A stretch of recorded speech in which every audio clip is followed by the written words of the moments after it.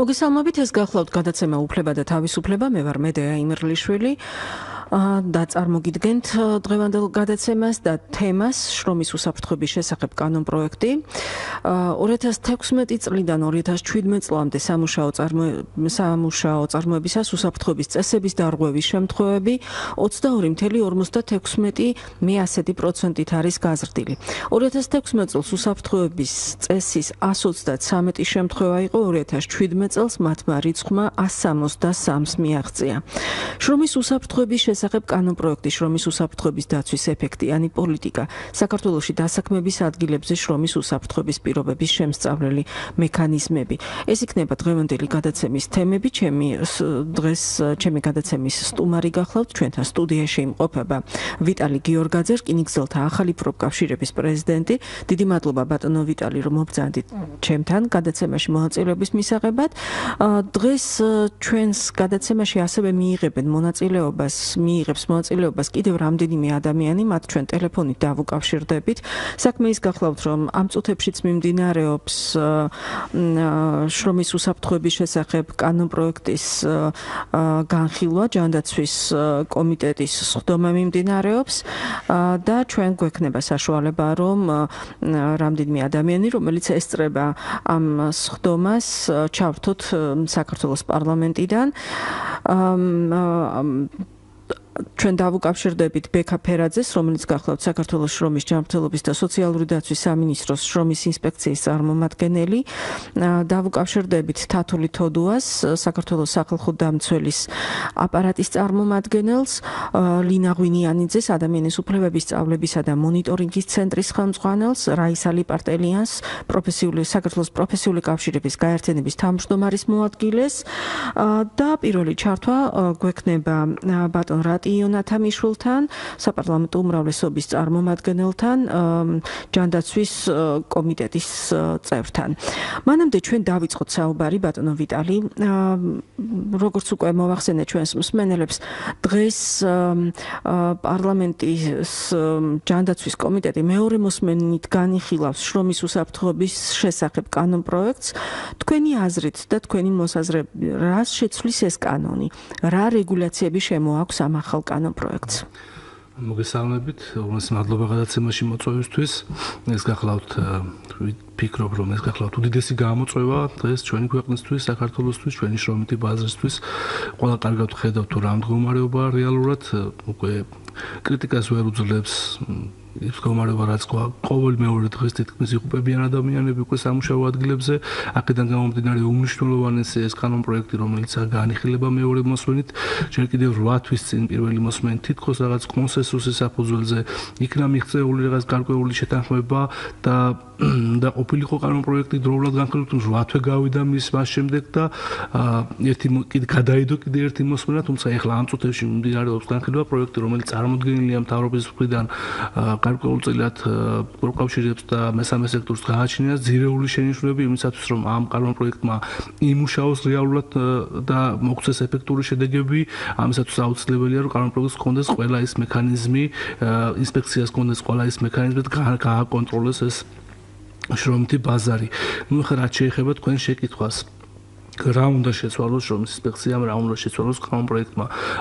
თავიდანვე დავიწყოთ იმით საუბარი, თუ შრომის ინსპექციას ექნება ყველა მექანიზმი, იქნება ის ეფექტური, ექნება მას სტრუქტურა, ექნება მას აღმასრულებელი მექანიზმები, ექნება მას სანქციების მექანიზმები, ამ შემთხვევაში ის აუცილებლად მოგცემს შედეგს და ის მდგომარეობა, დღეს ჩვენს ქვეყანაში გვაქვს, ესეთი აღარ იქნება.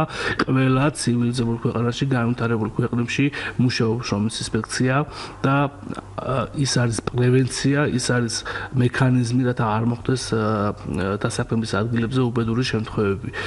ძალიან ბევრი შენიშვნა გვაქვს აღნიშნულ კანონპროექტთან, ალბათ ნელ-ნელა ამას თემას. მოდით აი ამ შენიშვნებზე და თქვენს მოსაზრებებზე ჩვენ კიდევ დავუბრუნდებით ამ თემას და შემდეგ განვარცხობთ.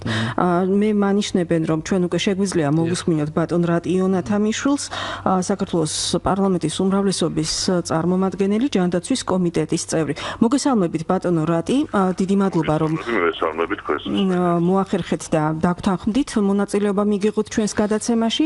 ჩვენ ვიცით რომ ჯანდაცვის კომიტეტის ხდომა ამ წუთებშიც მიმდინარეობს 12 საათზე დაწყებული, როგორც ჩანს ძალიან ბევრი საკითხია დასაზუსტებელი და თვითონ თემის მნიშვნელობიდან გამომდინარე არც არის გასაკვირი. ბატონო რატი, თქვენი აზრით შრომის უსაფრთხოების შესახებ კანონპროექტის ამ ფორმით მიღება რამდენად გააძლიერებს შრომის უსაფრთხოების დღეისთვის არსებულ მექანიზმებს? პირველ რიგში მინდა დადებისად შევაფასო ის პროცესი, რაც ეხლა ჩვენს პარალელურად დაცვის კომიტეტში მიმდინარეობს.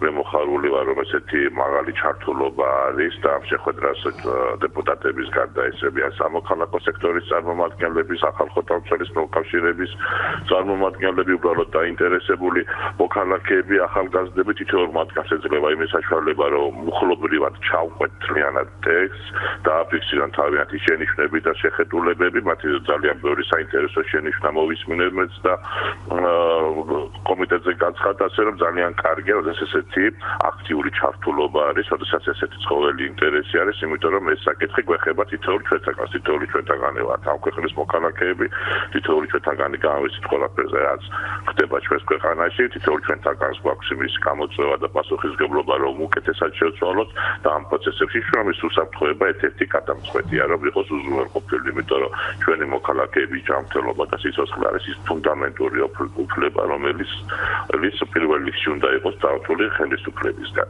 მეც როგორც ამ ხელისუფლების ერთ-ერთ წევრს თავიდან ბოლომდე მაქვს ეს პასუხისმგებლობა განებული, ამიტომ შრომის უსაფრთხოებაში ცვლილებების შეტანა და ეს უფრო მაღალი სტანდარტების დაწესება ჩვენთვის ერთ-ერთი უნიშნელოვანესი იყო, როდესაც მე მეცხემოწვევის პარლამენტში ვიყრიდი გენს.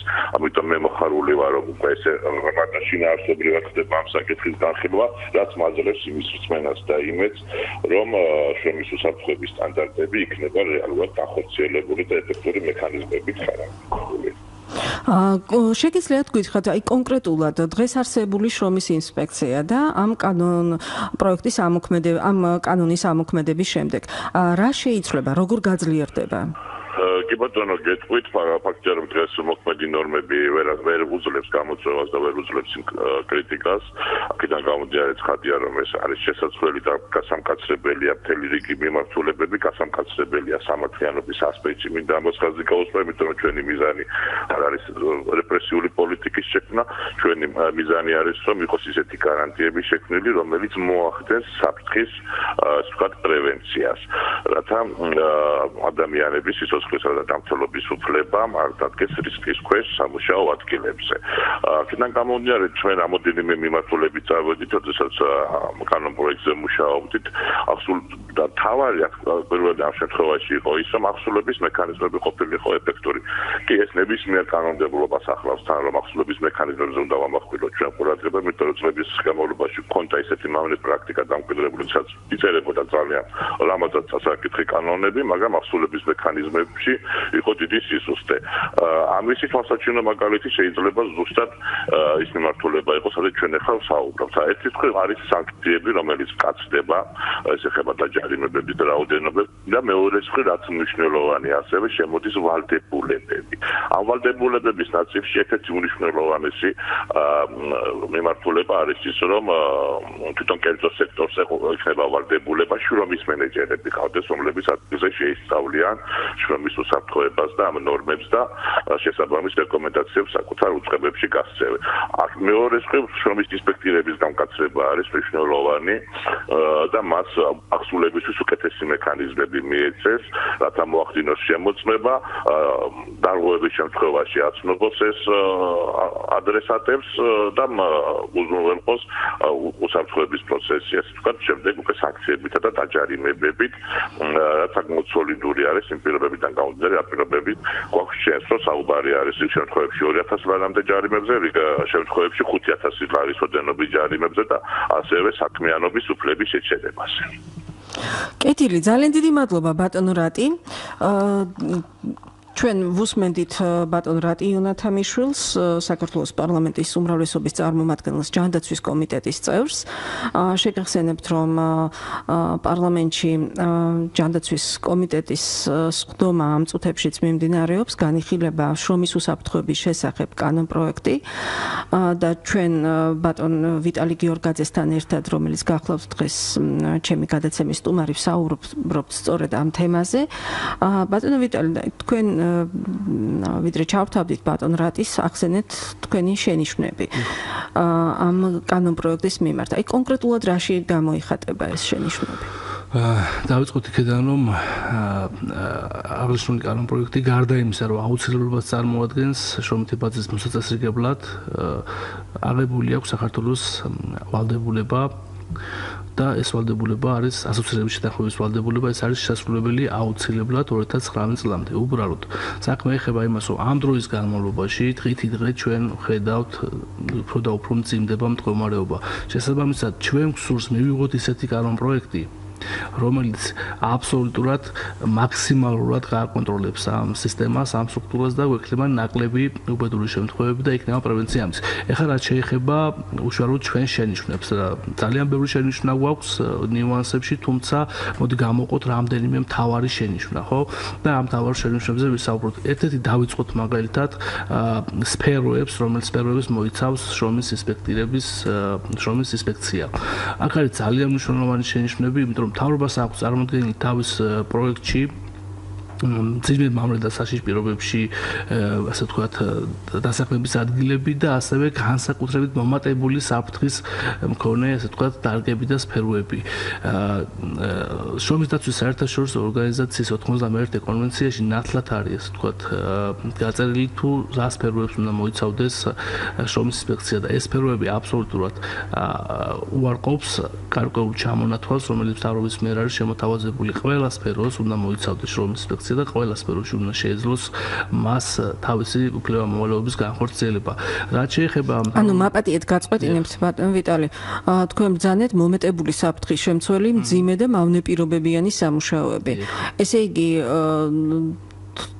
ამით იზღუდება, შეიძლება ითქვას, რომ იზღუდება სფერო საწარმოებისა. თავისთავად, მაგიტო ვამბობ, შრომის ინსპექციას უნდა შეეძლოს ყველგან აბსოლუტურად შესვლა და მით უმეტეს ახლა როცა საუბარია იმაზე, რომ გარკვეულ ჩამონათვალზე და განსაკუთრებით ძიმე მავნე და საშიში, ასე ვთქვათ, პირობებიან სამუშაოებზე და პლუს ამას ემატება განსაკუთრებით მომატებული რისკის მქონე ობიექტებზე, ეს თავისთავად გულისხმობს იმას, რომ იზღუდება შრომის ინსპექციის მოქმედების სფერო. ამ შენიშვნას მიიჩნევს პროფკავშირები ერთ-ერთ ძირეულ შენიშვნას და ჩვენი რეკომენდაციები ამ ხურ წარმოდგენილია, ჩვენი საპროტესტო აქციები იქნება თუ სხვა ვთქვათ, აქტივობები მიმართულია, რომ შრომის ინსპექციას მაქსიმალურად ჰქონდეს წვდომა, როგორც კერძო სექტორში, ასევე საჯარო სექტორში, ყველა მიმართულებით აბსოლუტურად ჰქონდეს შრომის ინსპექციას იმის საშუალება, რომ ნებისმიერ საწარმოში შევიდეს და არა დაუშვათ იმ გამოყოფილ საწარმოებში, რომელიც მთავრობამ გამოუყო თითქოს თან ერთი მნიშვნელოვანია, მე ვახსენე ასოცირების კლუბების საკითხი. 2019 წელს ყველა სფერო უნდა მოიცვას შრომის ინსპექციამ. ჩემთვის გაუგებარია თუ პრობლემა ერთ წელწადში ის უნდა დადგეს, რასაც ჩვენ ახლა ვითხოვთ, რატომ ხდება გარკვეული, ასე ვთქვათ, საწარმოების გამოყოფა და რას უშვებთ იმ ადამიანებს, რომლებიც არ მუშაობენ დაუშვათ ასეთ საწარმოებში. ხუთი სფერო მთლიანად ამოღებულია აი ამ ჩამონათვალში, თუმცა იქ წერია კანონპროექტში, რომ ეს ჩამონათვალი სამხრეთ ფორმატში, სოციალური პარტნიორობის სამხრეთ ფორმატში უნდა დაარეგულირდეს, ასე ვთქვათ, და დაკორექტირდეს, მაგრამ ყოველგვარი მცდელობა იმისი, რომ შეზღუდოს შრომის ინსპექციის მოქმედების არეალი, გახლავთ მიმართული იქეთკენ, რომ შრომის ინსპექციას ნაკლები მექანიზმები და ნაკლებად ეფექტური იქნება ის რეალურად ქმედებაში და ეს რა თქმა უნდა შეამცირებს მის ეფექტურობას. გადავიდეთ ხო მომდევნო, ასე ვთქვათ, ძირეულ შენიშვნაზე, ეს იყო ეს პირველი შენიშვნა, სადაც მოქმედების სფერო. მეორე შენიშვნა გახლავთ ასევე ის, რომ უბრალოდ დაავადების მოქმედების სფეროში კიდევ მნიშვნელოვანი არა მარტო უსაფრთხოების კუთხით უნდა აკონტროლოს შრომის ინსპექციამ მდგომარეობა, არამედ შრომით ურთიერთობების კუთხით. ეს არ შეიძლება განყენებულად იქნეს. ანუ არ შეიძლება გაიმიჯნოს. რა თქმა უნდა, არ შეიძლება ეს დღევანდელ კანონპროექტში ესე არის წარმოდგენილი, შრომით ურთიერთობებს არ მოიცავს მხოლოდ უსაფრთხოების კუთხით და ისიც კონკრეტულ საწარმოებში, რომელიც სიაც ასე ვთქვათ წარმოდგენილია მთავრობის მიერ. შრომით ურთიერთობები გახლავთ უმნიშვნელოვანესი ნაწილი ზოგადად შრომითი ბაზრის და უსაფრთხოებასთან პირდაპირ კავშირშიც არის. მაგალითად, მე ერთ მაგალითს მოვიყვან ახსოვს საზოგადოებას ჩინეთის კინოს 23 ბიუროს მე ნაწარმოების სამუშაოები, ეს კომპანია, რომელიც არც შეებულების უფლება ჰქონდათ ადამიანებს, არც ბიულეტენის უფლება ჰქონდათ და არც შრომითი კონტრაქტები ჰქონდათ. თვის განმავლობაში 30 დღე მუშაობდნენ, როგორც წარმოგიდგენიათ. აი ესეთ მდგომარეობაში დასაქმებული ადამიანი, ესეთ მძიმე პირობებში, ეს დაბალ ანაზღაურებაზე შეძლებს კი ესეთი ადამიანი, რომელსაც არ აქვს დასვენების უფლება, შეძლებს ესეთი ადამიანი უსაფრთხოდ შრომას. ეს პირდაპირ კავშირშია, გარდა ამისა, არ გავარ გლობალურ პრობლემებზე, ადამიანები ამის გამო, ესეთი კაბალური პირობების გამო იზოლებულები ხდებიან, პროფესიონალი ადამიანები, რომელსაც საკუთარი განათლება აქვს მიღებული პროფესია მიმართულებით და იზოლებულები არიან, წავიდნენ სამსახურიდან, წავიდნენ სხვა ქვეყანაში და იქ ემსახურონ მოჯამაგირედ დაუდგნენ სხვა ადამიანებს. ეს ერთიან სისტემაში უნდა მოწესრიგდეს და ეს უნდა გააკონტროლოს შრომის ინსპექციამ და ამიტომ არის მნიშვნელოვანი, რომ არ იყოს გამიჯნული შრომითი ურთიერთობები და შრომის უსაფრთხოების საკითხი. მეორე ანუ კომპლექსური ესეთი დიდი თემაა, რომელიც ბევრ სხვადასხვა თემას აერთიანებს. დიახ. ასევე უმნიშვნელოვანესია, ასე ვთქვათ, მართვის მექანიზმი, შრომის ინსპექციის მართვის მექანიზმი. კანონპროექტში წარმოდგენილია იმ ფორმით, რომ დამსაქმებლებს ეძლებათ ვალდებულება თვითონ დასაქმების ადგილზე ყავდეთ ადამიანი, რომელიც იქნება პასუხისმგებელი პირი შრომის უსაფრთხოებაზე და ასევე დასაქმებულების მხრიდან უნდა იყოს პასუხისმგებელი პირი შრომის უსაფრთხოებაზე და პროფკავშირები თუ არის დაუშვათ საწარმოში, პროფკავშირების მიერ უნდა აქ არის ძალიან მნიშვნელოვანი, როგორ მოხდება ამ დასაქმებული ადამიანების. ეს არის ბატონმა რატიმ რომ ბრძანა შრომის მენეჯერი, ამაზე საუბრობთ ხო? საუბრობ, უმნიშვნელოვანესია, როგორ მოხდება დასაქმებულების მხრიდან, პროფკავშირების მხრიდან ადამიანის წარმოდგენა. იქნება თუ არ კანონპროექტში არის ესეთი რაღაც ჩანაწერი, რომ უნდა იქნეს შეთანხმებული წარმოდგენილი კანდიდატი დაუშვათ დასაქმებულების მხრიდან, უნდა იქნეს შეთანხმებული მენეჯმენტთან. ეს ამას აბსოლუტურად ეწინააღმდეგება პროფკავშირები, დასაქმებულის პრეროგატივა, ვის აერჩევს მის წარმომადგენლად, პროფკავშირების პრეროგატივა, ვის აერჩევს მის წარმომადგენლად და ვინ იქნება მისი უფლების დამცველი. განსაკუთრებით, ასე ვთქვათ, მწვავედ და კრიტიკულად უყურებს პროფკავშირი შრომის ინსპექციის საწარმოში შესვლის საკითხს. დღეს მდგომარეობით ჩვენ ვითხოვთ და ეს არის, ასე ვთქვათ, ასოცირების ხელშეკრულებითა და შრომის საერთაშორისო ორგანიზაციის რეკომენდაციებითაც გარანტირებულია ამ კუთხით, რომ პროფკავშირის დღის შრომის ინსპექციას დღის ნებისმიერ მონაკვეთში, ღამის ნებისმიერ მონაკვეთში, ნებისმიერ დროს 24 საათის განმავლობაში უნდა შეეძლოს საწარმოში შესვლა და შემოწმება იქ შრომის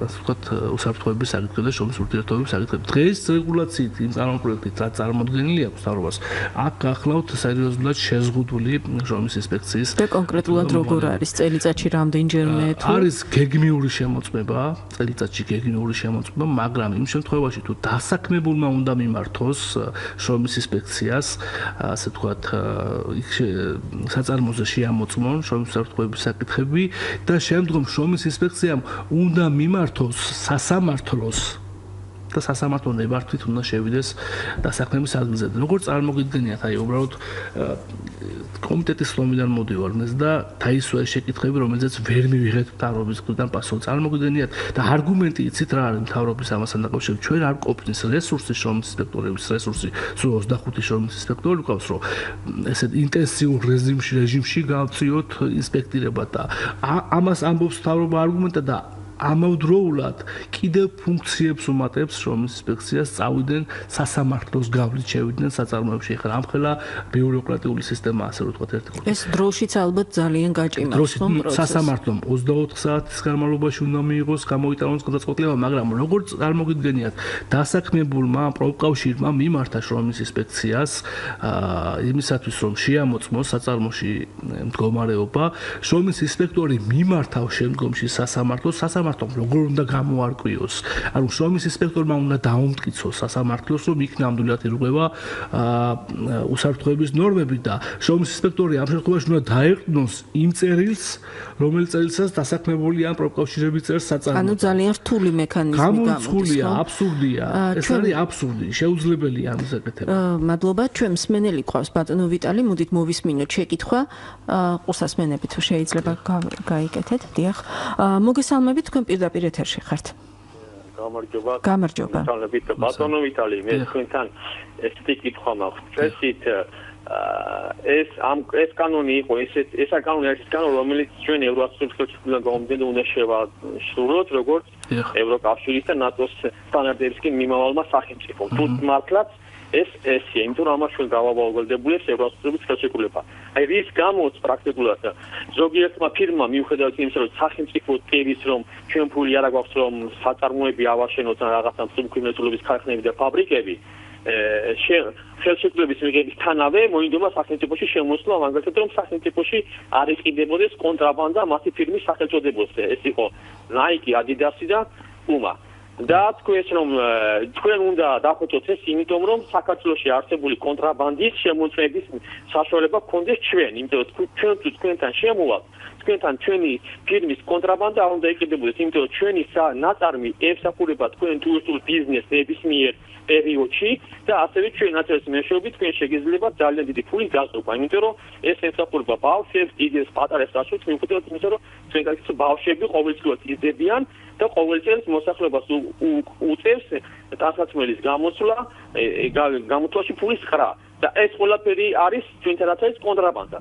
და ისიც ამოხდა ხელისუფლებამ მოხდა ჩვენ ამისთვის ეხლა აღწალია 2016 წელს მიმუკეთა კარები და 2018 წლის შემდეგ ვილაპარაკოთ როგორც ჩანს იმდენი კონტრაბანდა შემოსული რომ გასაღების უკაცრავად უშუალოდ შრომის უსაფრთხოებასთან დაკავშირებით თუ გაქვთ შეკითხვა? აი შრომის უსაფრთხოებაც ეს არის რომ მათ უნდათ რომ თვითონ იყვნენ მაგალითის მიმცემები, რომ ადამიანის უფლებები დაცული იყოს ევროპული სტანდარტების შრომის უსაფრთხოებასთან მიმართებაში. მაგრამ დღევანდელი ხელისუფლება ამას არ აძლევდა საშუალებას 2018 წლამდე. შეიძლება თქვათ, რომ უკვე მოვიდა დრო, რომ პრაქტიკულად უკვე ეს 2018 წელს მაინც შეასრულონ ის თუ მართლა უნდა ის რომ მოსახლეობა არ გაიქცეს ნატოს ქვეყნებში და მე არის ისწრონ რომ ჩვენი მოსახლეობა ჩვენ საოცრად საფუჭეს ნატოს ქვეყნებში და ითხოვენ თავშესაფარს. როცა მათ უკვე არტობის საშუალება არ შეუძლიათ აქ არსებული სოციალური უსამართლო სიტუაციიდან, მაგრამ ამას ხელისუფლება ვერ უზრუნველყოფს. კეთილი, დიდი მადლობა შეკითხვისთვის. რა შეგვიძლია ვუპასუხოთ ბატონო ვიტალი? პირდაპირ არ უკავშირდება ასე ვთქვათ ჩვენს თემას, თუმცა ძალიან მნიშვნელოვანია საკითხი კომპანიები, რომელიც ახსენა მსმენელმა, ეს ძალიან დიდი კომპანიები გახლავთ და მათ აქვთ თავიანთი პოლიტიკა, განვითარების პოლიტიკა აგებული გრძელვადიან პერსპექტივებზე, გრძელვადიან პოლიტიკაზე.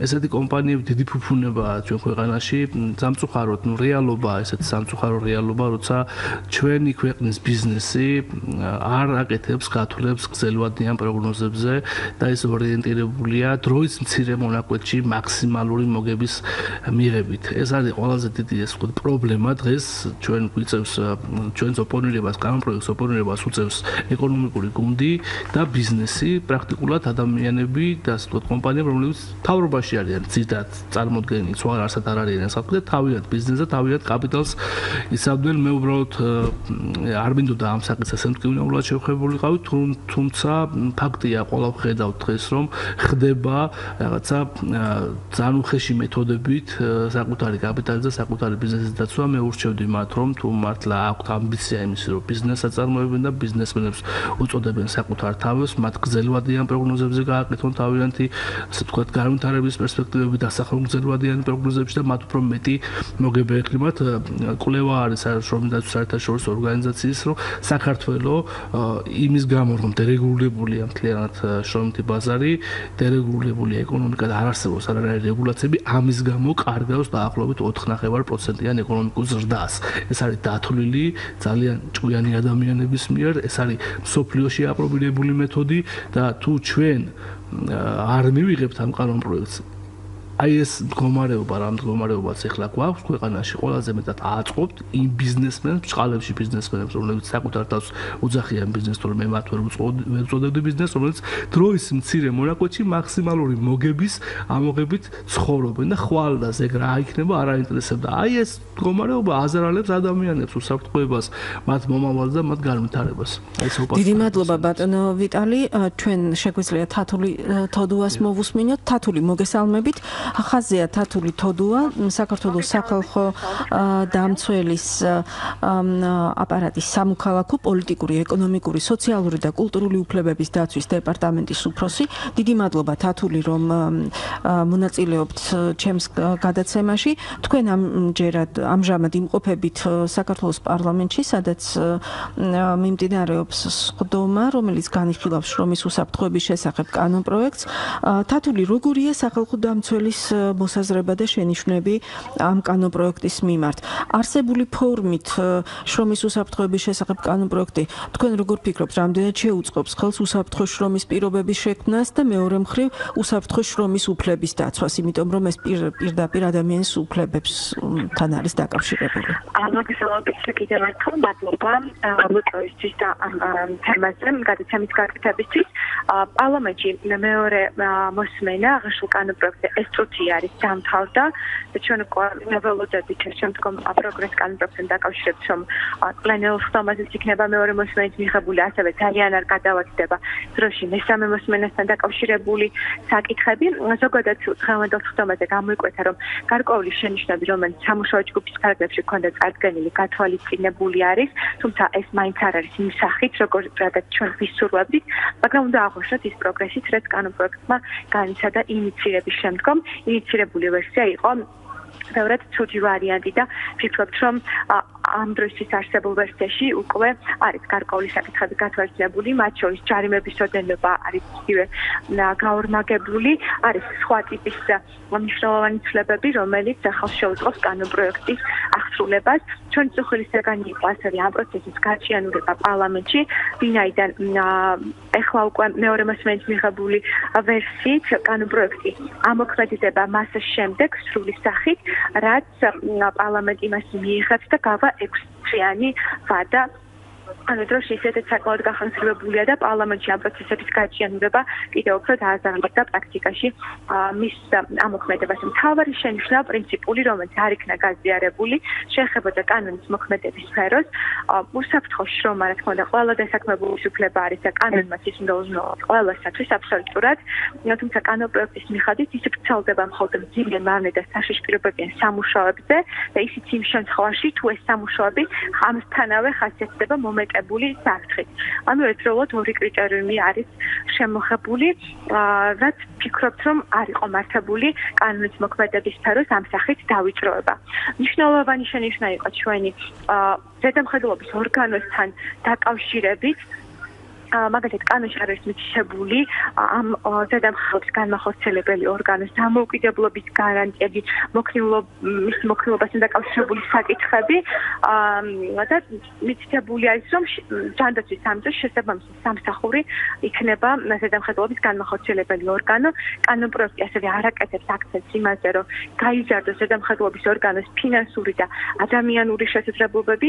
რა თქმა უნდა, კანონპროექტის მიღების შემდეგ მთავარი ტვინი სწორედ ამ ორგანოზე გადავა და მისი პასუხისმგებლობა იქნება კანონის აღსრულება და თუ თავისთავად ეს ორგანო იქნება იმ სახით ფორმირებული და ესეთი მწირი რესურსებით, რომ თავიდანვე არ გვექნება კანონის აღსრულების მოლოდინი, ეს დააზარალებს პროცესებს. დღესაც საუბარი იყო აქ, რომ მოქმედ სტრუქტურაში დღეს რა სამსახურიც აქვს ჯანდაცვის სამინისტროში, მხოლოდ 25 შრომის ინსპექტორი არის გათვალისწინებული. ეს რა თქმა უნდა არ არის საკმარისი რაოდენობა იმისთვის, რომ ქვეყნის მთელ ტერიტორიაზე ყველა მძიმე მავნე და საშიში პირობებიანი საწარმოს საკონტროლი განხორციელდეს ეფექტიანად. თუმცა ჯანდაცვის სამინისტროს წარმომადგენელმა თქვა, რომ სამსახურის ბიუჯეტი 35%-ით გაიზარდა და იმედი არის, რომ ეს მართლაც აისახება საკადრო საკითხებსაც და უფრო გაძლიერდება სამსახური ადამიანური რესურსებითაც. თათული, თქვენი ერთ-ერთი შენიშვნა ასევე ეხებოდა შერჩევით კონტროლს. ამ თემასთან დაკავშირებით დავამატებ, რაც დასაკვირველი ამ საკითხს დავამატებ. სახალხო დამცველის მოთხოვნა იყო ისევ შესაბამის ზედამხედველობის განმახორციელებელი ორგანოს ნებისმიერ დროს უნდა ქონოდა შესაძლებლობა შესულიყო საწარმოში და შეემოწმებინა, რამდენად ხდება შრომის უსაფრთხოების სტანდარტების დაცვა. აღსანიშნავია, რომ კანონპროექტის სიახლე არ არის ის, რომ რაიმე ახალი შრომის უსაფრთხოების სტანდარტი შემოაქვს. ესეთი სტანდარტები უკვე გაწერილი არის სხვა ტექნიკური რეგლამენტებით.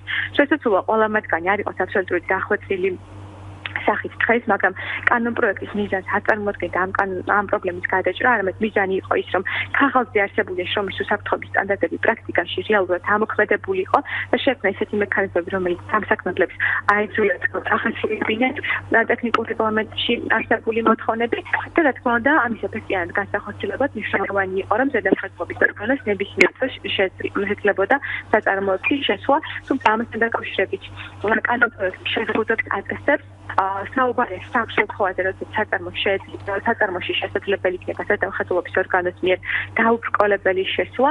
ეს არის როდესაც ხორციელდება შერჩევითი კონტროლის წესით კალენდარულ წელიწადში ერთხელ. ეს არის როდესაც უბედურ შემთხვევას ექნება ადგილი საწარმოში და საჭირო გახდება ამ უბედური შემთხვევის მოკვლევა და არის კიდევ ერთი საგამონაკლისო შემთხვევა გათვალისწინებული და ამით ამოიწურება სულ ზედამხედველობის ორგანოს დაშვება საწარმოებზე.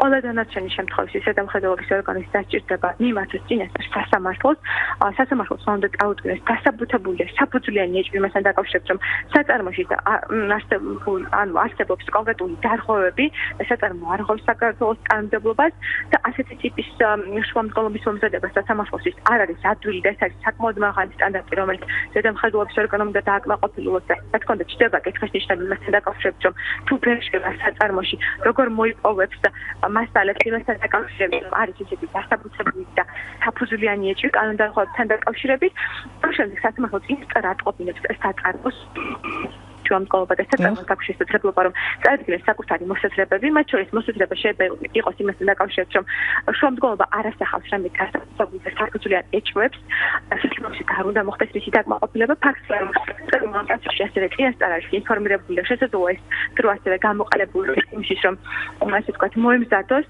ასეთი ტიპის თვისებების საწარმო უკეთესად და სუსტად ვიზიტის დროებით გამოასწოროს გარკვეული საკითხები და სასამართლოს ბრძანება თუ გამოვიდა ასეთი და სასამართლო დააკმაყოფილა შუამდგომლობა, ის მოქმედებს მხოლოდ 15 წლის განმავლობაში, რომ ეს არის საკმაოდ რთული პროცედურა და პროცესში საუბრობთ, რომ ზედამხედველობის ორგანო ისედაც მწირი ადამიანების რესურსებით არის დაკომპლექტებული, რა თქმა უნდა, მისთვის ეს ასევე ძალიან დიდი ტვირთი იქნება, რომ თითოეულ შემთხვევაში საწარმოში შესვლამდე წინასწარ გაიაროს ესეთი რთული პროცედურა სასამართლოში, ვინაიდან ის შემთხვევაში, როდესაც დაუბრკოლებლად ექნება დომა არის უკიდურესად ვიწრო და შეზღუდული.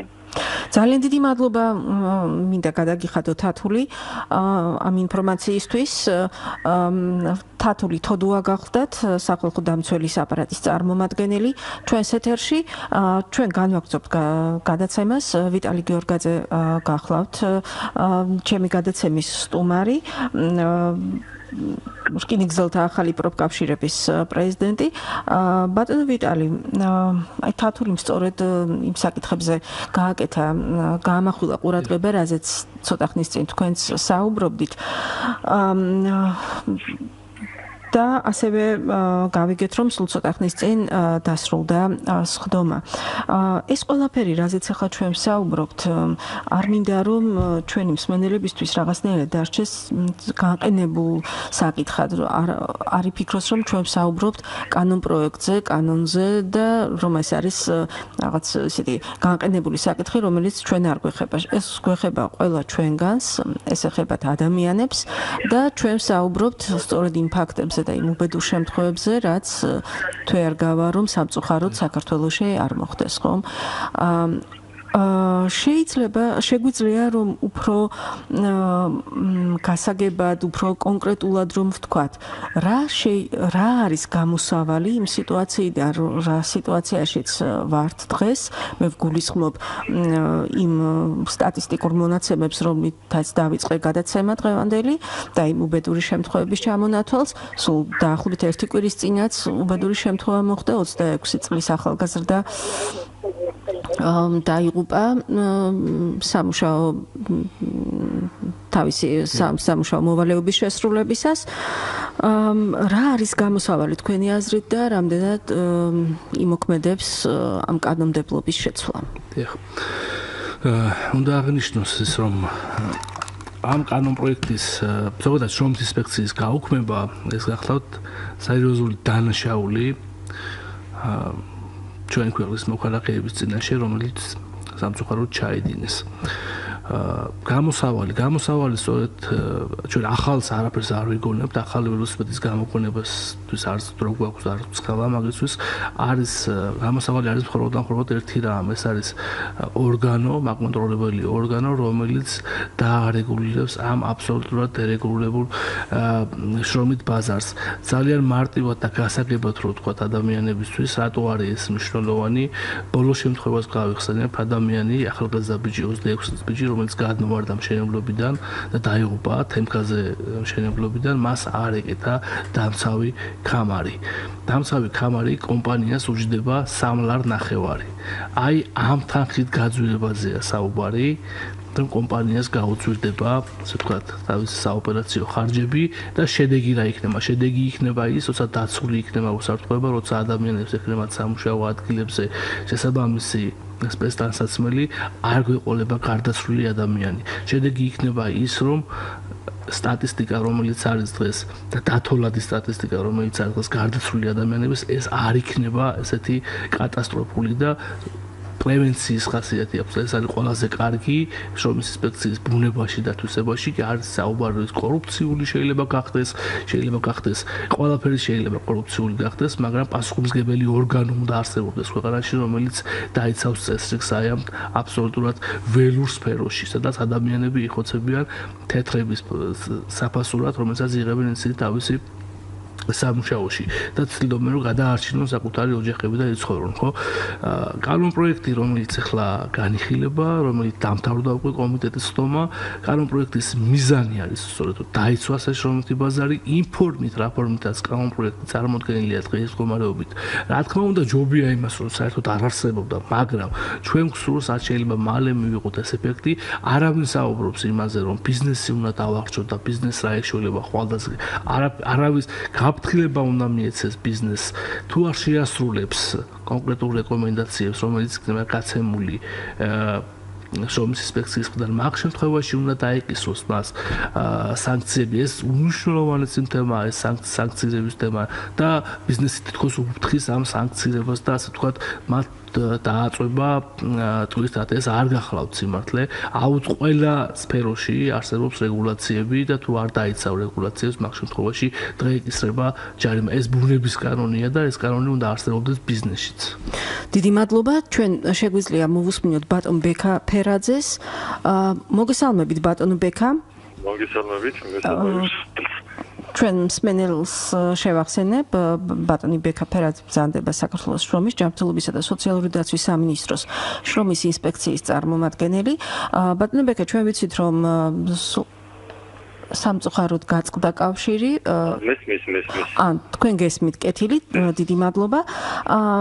ჩვენ ვიცით, რომ სულ რამდენიმე წუთის წინ დასრულდა სხდომა, რომელზეც მეორე მოსმენით განიხილებოდა შრომის უსაფრთხოების შესახებ კანონპროექტი. თქვენი მოსაზრება, შრომის ინსპექციის წარმომადგენლის მოსაზრება, რას შეცვლის ეს კანონპროექტი? რა მექანიზმები აქვს დღეს შრომის ინსპექციას და როგორ გაძლიერდება ამ კანონის ამოქმედების შემდეგ თქვენი აზრით? დიახ, მოგეხსენებთ, ეს ისაა დასრულდა საკომიტეტო მოსმენა, პარლამენტმა მხარი დაუჭირა ჩვენს მიერ ინიციირებულ კანონპროექტს. კანონპროექტი შეიძლება ითქვას, რომ სრულიად ახალ ეტაპზე გადახდავს შრომითი ურთიერთობების სუბიექტებს შორის მოიცავს თანამშრომლობაზე და კონსტრუქციულ ურთიერთობაზე დაფუძნებულ ურთიერთგაგებას და თანამშრომლობას. ეს ნიშნავს იმას, რომ დასაქმებულები და დამსაქმებლებმა უნდა ითანამშრომლონ ერთმანეთთან შრომის სრულყოფის საკითხებთან დაკავშირებით და ამ საქმებლებს არ ვალდებულება, რომ გამუდმებით მუდმივ პროცესში შეაფასოს საფრთხეები და განსაზღვროს ის რისკები, რასაც შესაძლოა ადგილი ჰქონდეს მის კონკრეტულ საწარმოო ადგილზე. დამსაქმებლებს ამ კანონპროექტის მიხედვით ასევე აქვს ვალდებულება, რომ ესე იგი დააზღვიონ ასეთ თანამშრომლები უბედური შემთხვევის დაზღვევით. ასევე კანონპროექტი ითვალისწინებს ადმინისტრაციულ სახელებსაც, რაც არის სიახლე პრინციპში. ეს კანონპროექტი უკვე აძლევს შრომის ინსპექციას მანდატს იმისა, რომ ინსპექციამ გამოიყენოს სანქციების მექანიზმი. სანქციების მექანიზმი დაიფუძნა ევროკავშირში საუკეთესო პრაქტიკას. ჩვენ გამოვიყენეთ დიფერენცირების მეთოდი. შესაბამისად, მცირე ბრუნვის საწარმოს და დიდი ბრუნვის საწარმოს ექნებათ სხვადასხვა ტიპის სარღვევები. ზოგადად დარღვევები შეიძლება ჩვენ 3 ეტაპად გამოვყოთ. პირველი ეს არის, როდესაც ჩვენ შეიძლება ვთქვათ, რომ საწარმოში ასეთან არაასებით შრომის უსაფრთხოების დარღვევას გამოვიყენებთ გაფრთხილებას და შემდგომ ჯარიმას, ხოლო თუ ინსპექცია აღმოაჩენს კრიტიკულ შეუსაბამობას, ამ შემთხვევაში კრიტიკული შეუსაბამობა გამოიწვევს კონკრეტული სამუშაო სივრცის ან სამუშაობნების შეჩერებას. კეთილი, ძალიან დიდი მადლობა. ჩვენი განაცემაც სრულდება ამ დროისთვის. მე იმედი მაქვს, რომ ამ თემას ჩვენ მომავალში კიდევ დავუბრუნდებით და მოგვეცემა საშუალება, რომ კიდევ ერთხელ განვიხილოთ ის კონკრეტული საკითხები, რაც იცვლება. ძალიან დიდი მადლობა ბატონო ბექა ფერაძეს ვუსმენდით, ჯანდაცვის სამინისტროს შრომის ინსპექციის წარმომადგენელს. დღეს ჩემი სტუდიის სტუმარი გახდათ ვიტალი გიორგაძე, რკინიგზელთა ახალი პროფკავშირების პრეზიდენტი. დღევანდელ გადაცემაში ასევე მიიღეს მონაწილეობა ბატონმა რატიონათამიშვილმა საქართველოს პარლამენტიდან, თათული თოდუამ საქართველოს სახალხო დამცველის აპარატიდან და ახლა უკვე დროა მადლობა გადაგიხადოთ და დაგემშვიდობოთ. სტუდიაში მე და იმერლიშვილი მუშაობდა, უფლება და თავისუფლება მომდევნო ხუთშაბათამდე გემშვიდობებათ. ნახვამდის.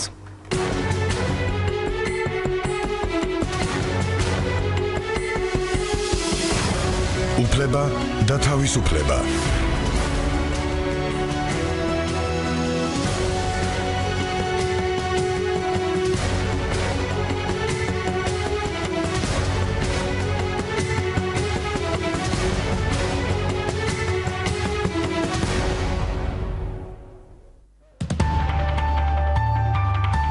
რადიო პირველი არხი. პირველი მაუწყებელი საქართველოში. FM 104.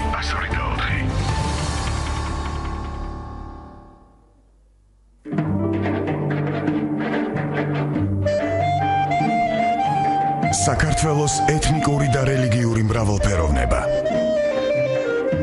ყოველ პარასკევს 16 საათსა და 10 წუთზე.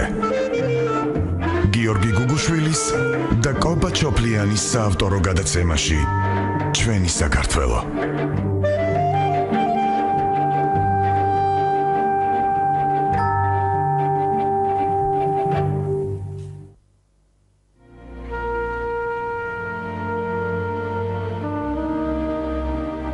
დიდი ქალაქი პატარა ამბებისგან შედგება. ყოველი პატარა ამბავი ერთი საოცარი თავგადასავალია. ჩვენს ქალაქში, ჩვენს გვერდით ცხოვრობენ ადამიანები თავიანთი ფიქრებით, სიხარულით, ტკივილით, თავგადასავლებით. დიდი და პატარა გმირობებით, რომელიც ხშირად ქალაქის ხმაურში იკარგება. კვირას 20 საათსა და 30 წუთზე ჩართეთ FM 102 და აუწიეთ რადიოს. რადიო პირველი არხის ეთერში ჩვენი ქალაქის პატარა ამბები იწყება.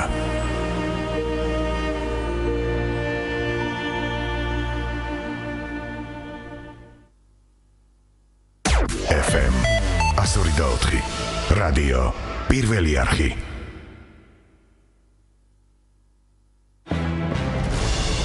აქცენტები ისტორიაში.